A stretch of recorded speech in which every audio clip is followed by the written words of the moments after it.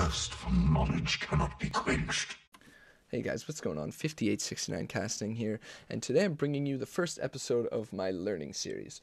So today I'm going to talk about something that I see pretty often. I'm often on the Learn Dota 2 subreddit, and one of the major questions is people want to get better at Dota, and people want to expand their hero pool, and I think these two things are very linked together.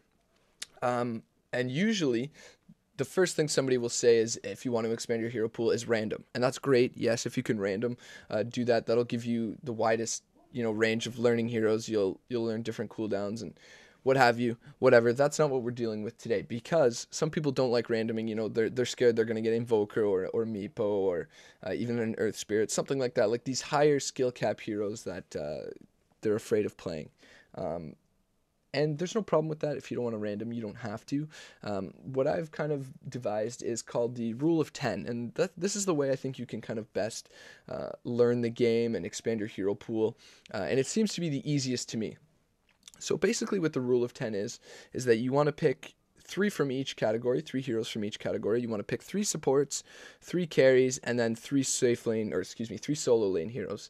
And what this will do for you is that usually around 3 seems like the magic number for me. You can learn an early game hero, you can learn a mid game hero, and you can learn a late game hero. And once you learn, these three types of heroes, you can kind of apply it to any hero.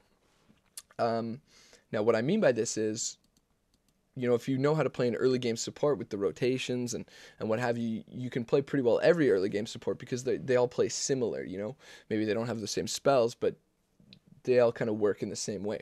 So we'll start with support. So the early game support I have here is Crystal Maiden. And Crystal Maiden is good at pressuring the lane. She's good early game support. She's got some pretty high damage spells early on. But she doesn't scale well into the late game. She's still pretty effective mid game, especially since we're in 6.84 now, and they buffed her ult and made it on like a 90-second cooldown, which is huge. But she's a fantastic early game support. She can even move into the jungle if she's having an easy lane, or if her carry's having an easy lane, and she can farm up that way. And then that'll give you a good idea of how to play an early game support, how to roam, how to, zone out the off lane hero, things like that. And then we can move into somebody like a Skywrath, and the Skywrath is going to teach you a lot more mid-game supporting and rotating, things like that. He's pretty good at early game. He's good at zoning out the hero with the Arcane Bolt and kind of sitting at the edge there, but he's also very scary mid-game. He's got a lot of magical burst damage with his ultimate. He can roam around. He's got huge initiation range with his slow. So he's really good at controlling the mid-game. He's got a silence, which is really hard to deal with for some heroes. And this will give you a good idea of how to control mid-game fights, how to roam around in the mid-game, smoking up, as well as, still zoning out the offlaner early, which is always really important.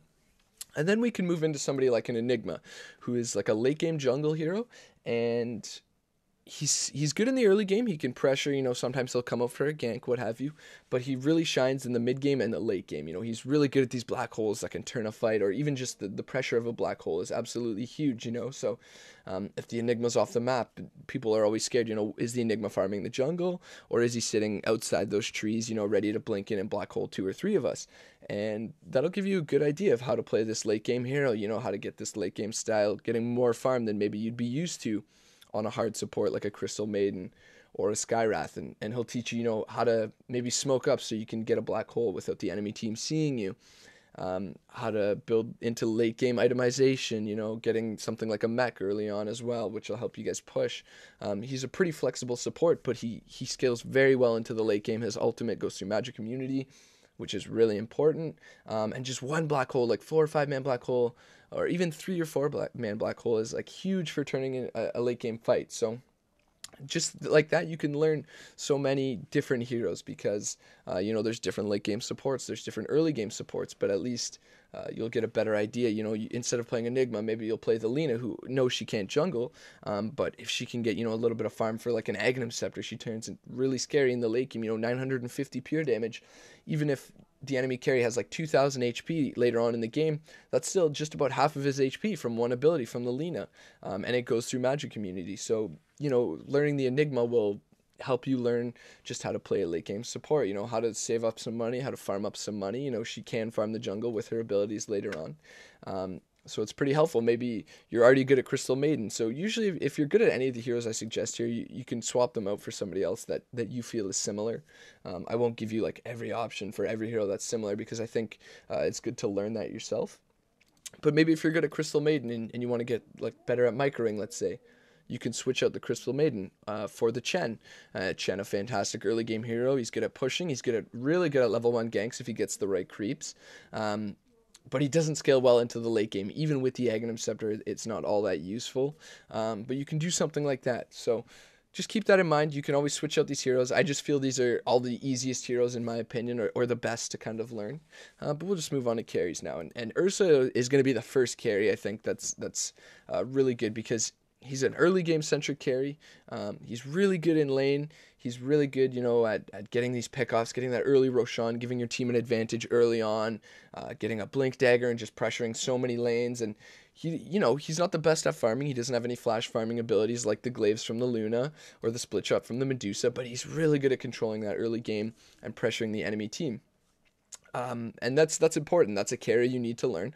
It's still a carry just because, it doesn't get 6 slotted by whatever 40 minutes in, which, I mean, you can still do as an Ursa, but, I mean, he's not the greatest late game carry, but early to mid game, he's just so scary and so hard to deal with, especially in 6.84 with his new ultimate that reduces damage by 80%. That's huge in the early and mid game because heroes aren't dealing all that much damage just yet, and if you're reducing already little amounts of damage, it's just so hard to deal with.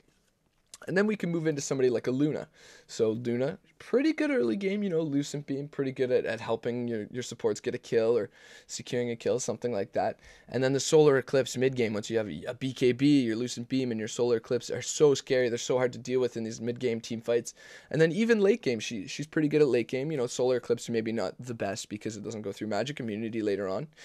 But you've got your Glaives, and once you're dealing so much damage, your Glaives are bouncing to maybe 4 heroes even, and you're dealing so much damage with Glaives, and you're able to push in racks so quickly because your Glaives are bouncing and it's hard to push into that. And so she scales pretty well throughout each. She's not a master of early game. She's pretty good at mid game, but she's also not a master at mid game, or excuse me, at late game. But she's just really good at everything.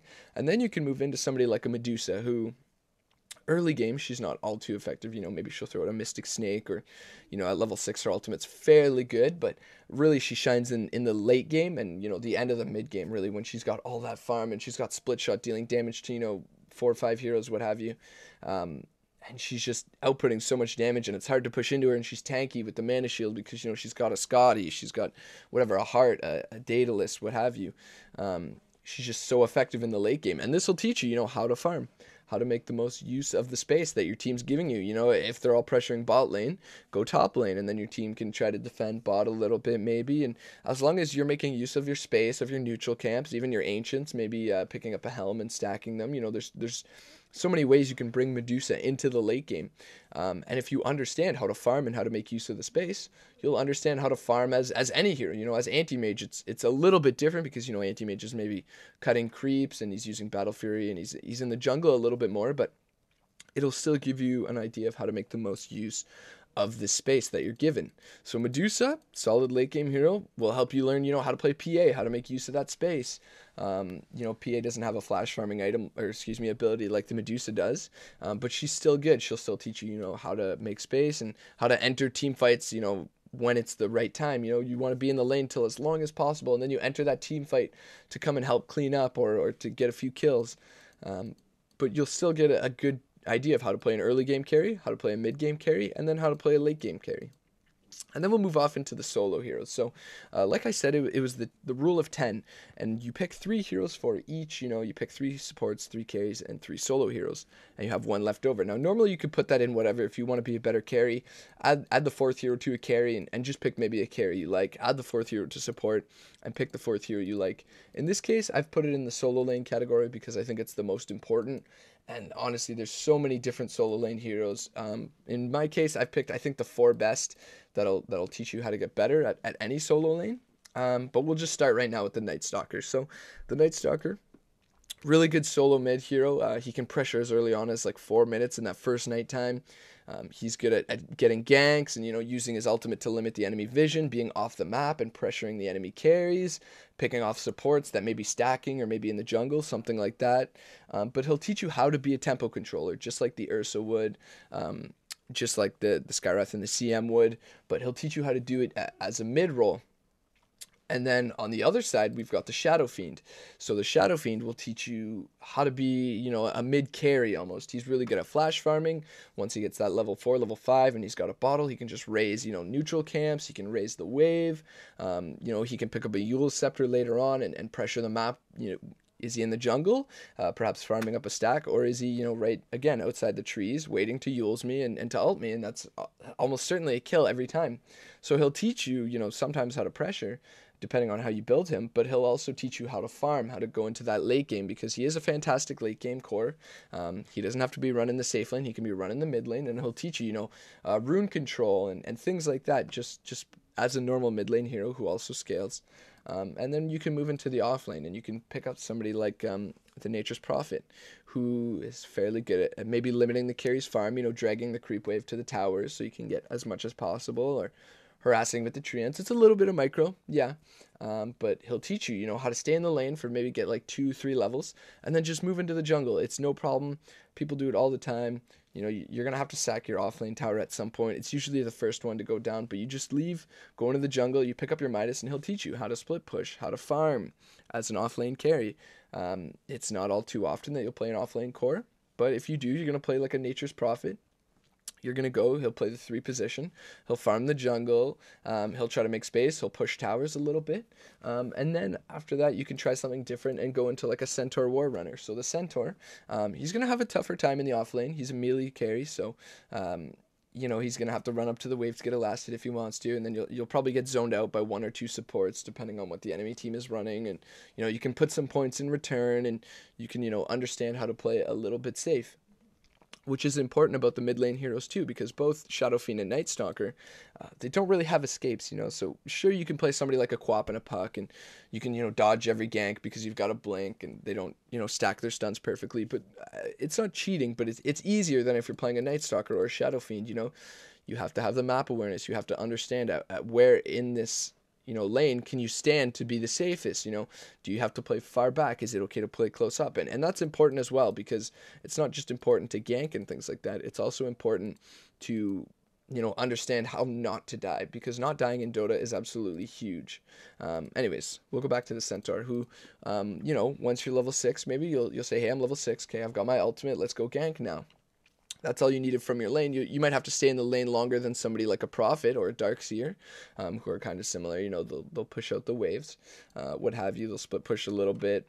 But now you're Centaur, and you can just go. You can start getting that global presence with your ultimate. You don't even have to be there, and you can always help your team get ganks. They say, hey, Centaur, we need your ultimate. You just pop it, 5-2-2 move speed, and you're helping your team out already. You don't even have to be there, or you can be there. You can use the ultimate, just run in, stomp a hero, double edge, get a nice little kill like that, and then move up towards your blink dagger. And then once you've got the blink, you can help your team create space. You've got the blink stomp. You can blink stomp 2-3 heroes, and that's huge, just as an offlane hero who, at the beginning of the game had nothing. But now all of a sudden you've got a blink stomp, and you've got your ultimate, and you're pressuring all around the map, and you don't even have to be there, and it's really important. And yeah, sure, Prophet has the TP in, but that means he's got to be there. Perhaps it's a little bit risky for him to TP in. Maybe he should be split pushing instead, creating space that way, whereas your Centaur, he's creating space by fighting. He's in these fights, he's getting 2-3 man stomps, or maybe 2-3 man double edges, and the ultimate's giving you damage, and you can run away, you can bait a team fight and then run away, and then all of a sudden your carry has so much space on the map because there's 4 heroes top, and the other one's a support somewhere around bot lane, not able to kill your carry, and just things like this, and it'll make you better as any offlane hero. Maybe you instead of Centaur, you want to play something like an offlane Windrunner, who she can get some farm, just use the power shot to get a little bit of farm from a distance, and after that, maybe get your phase boots like a blink dagger, and then immediately you just pressure. You can pressure towers with your ultimate. You can pressure heroes with that shackle shot. You can get 2 hero shackle shot is huge in a fight. You're not playing like the Prophet, who should be split pushing and creating space that way, but you're joining these fights early on with your abilities. instead of Prophet, maybe you're going to play Darkseer, who can, just Ion Shell a couple of creeps, leave the lane, and go help somewhere else. And then the lane's pushing out, and a couple heroes, maybe 1, 2 heroes have to rotate top lane or whatever lane to help defend the tower. You can start pressuring the enemy jungle. You can play, like, instead of a Prophet, a Broodmother. You can be up there, you can contest the lane, make sure the supports can't leave, because then the carry's in a little bit of danger depending on who it is. And just these 1 or 2 heroes can give you, a good general idea on how to play so many different heroes, because they're similar. They're not the same hero. They're similar enough that hey, I'm Prophet now, and I see that there's 4 heroes bottom, so I'll go push top. Or I'm Broodmother here, and I see there's 4 heroes bottom, so I can really pressure this top lane. It's the same thing. They're different heroes. One's more global than the other, or what have you, but they're still very different heroes, but you get an idea of how to play all of them. So I hope this was pretty helpful to some of you guys trying to expand your hero pools or get a little bit better at Dota. Again, if you're already good at, a Luna or an Ursa, you can always switch it out for another early game carry or mid game carry, what have you. But definitely try to get at least 3 for each. You can put this 4th one in wherever you'd like, but I like to keep it in the solo laners, because it's kind of the widest a range of heroes that you can play. Instead of a Night Stalker, maybe you play a Storm Spirit, who's good at ganking early on, good at ganking late, stuff like that. But anyways, guys, hopefully you enjoyed this. If you want to stick around to the end of the video, I have a little bit more information. It's like 30 seconds long, won't even take that much time, about my other series you can check out. I plan on doing a lot more learning series. I plan on, helping people play Invoker and Meepo, 2 heroes that people seem to be scared of, but, they're actually really easy once you get a few key things. I plan on, helping people with item efficiency, farming efficiency, things like that. So if you want, subscribe, stick around for all those. It'll get you a lot better at your Dota game. If you're looking to get up from 2K to 3K or 3K to 4K, I can definitely help you out with that. But please do check out some of my other videos, and I hope you enjoyed this. Thanks a lot, guys. Hey everyone, thanks for checking out the video. Hope you enjoyed it. Feel free to check out some of my other videos. I have my series From Lane to Lane, where I just cast some everyday pubs that you guys send me. I also do some more professional pubs, like games from Koikva, Miracle, whoever I can get my hands on from Dota Buff. I have a learning series as well, so feel free to check that out. There's some more info in the description, as well as some videos linked in the annotations at the end here. Thanks a lot.